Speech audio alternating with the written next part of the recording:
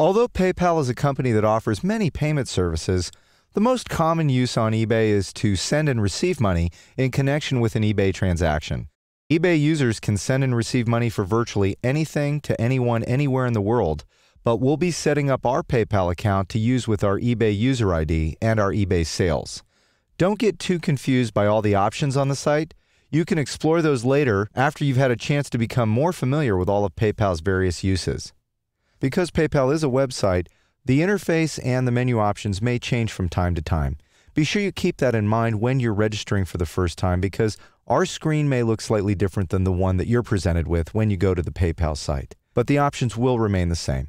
To get registered on PayPal, go to paypal.com, and where you see New to PayPal, click on the Sign Up button. Select the type of account, and in this case, we'll be setting up a Premier account because we'll be buying and selling on eBay, not just buying, so we'll need to use either a Premier or a business account to do so. For individual sellers, we use a Premier account. Click on Get Started. Then you enter your email address and select a password and fill in your information. Be sure to use a secure password that's easy to remember, but that's hard to guess. Then enter your name. Then enter your date of birth and your address, and put in your phone number. Go ahead and take a moment to review the user agreement and privacy policy if you wish, and then click on Agree and Create Account. You'll be asked how you would like to pay for your purchases. Even though we'll be selling, I recommend you add a bank account at this point because you'll want to be able to transfer your PayPal payments from your buyers into your checking account directly. You can always add a debit or a credit card so that if you decide to buy something online, you can select that card for your method of payment. Under the section that says Pay with my bank account, click Continue. Fill in the required information, which includes your bank name, the type of account, then the routing number, and then the account number. Re-enter the account number for accuracy, then click Continue. PayPal will want to confirm that your bank account actually belongs to you.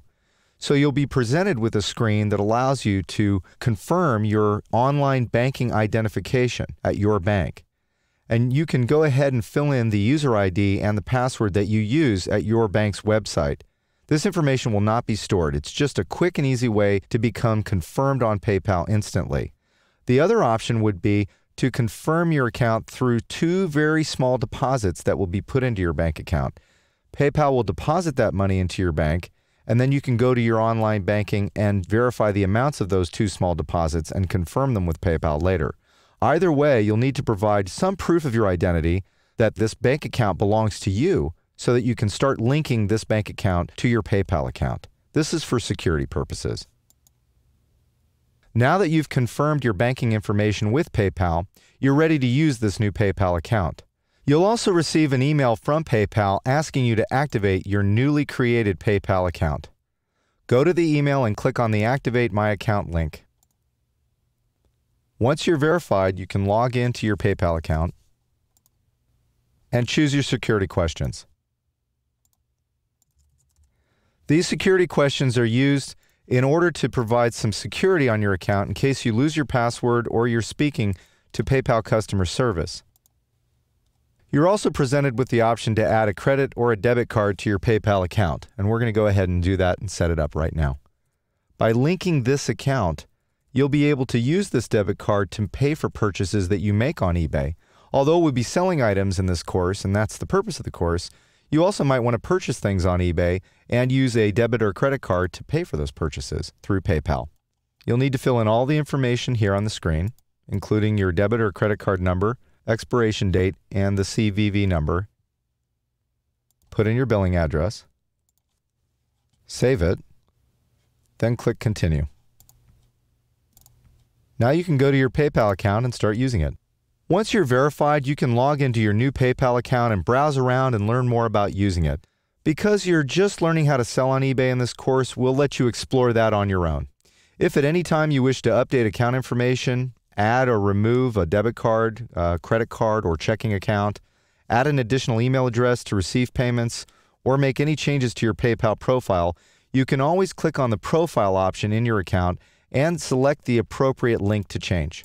As a little bit of homework, take some time to explore all of these links in your spare time and learn what they do and how to use this account. I also suggest that you take a moment to understand how to add and withdraw funds. This comes in handy when you wish to transfer the money you've received from eBay into your banking account. Since setting up a PayPal business account is virtually the same as in this movie, I don't feel the need to provide another video to show you how to set that up. You already know the ropes. You can simply follow the same instructions as here and add the company information that is requested there, shown on the registration form. Now that you have a PayPal account set up, you're now ready to buy and sell on eBay. You can shop online at any internet website that accepts PayPal, and you can also send and receive money for private and public debts. The really cool thing about PayPal is that you can send a money request to someone who does not even have a PayPal account, and they can pay you via credit card, which is really handy for small business owners who don't want to have an expensive credit card machine or a monthly service charge associated with having that machine.